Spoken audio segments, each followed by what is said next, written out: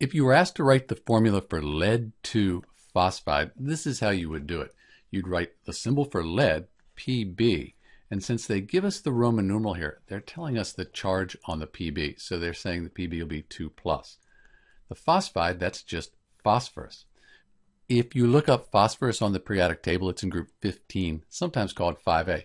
It has a 3- ionic charge.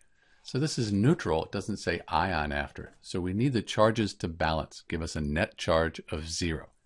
To do that, we'll use something called the crisscross method. We can move the 3 here, the 2 here, we get rid of these symbols here. So that gives us the formula Pb3P2 for lead 2 phosphide. We can check our work. We said the 2 here, that means this is 2+. We look this up, 3-. So 2 times 3-, that's 6-. 3 times 2+, 6+. These two numbers, they add up to 0. We have a net charge of 0.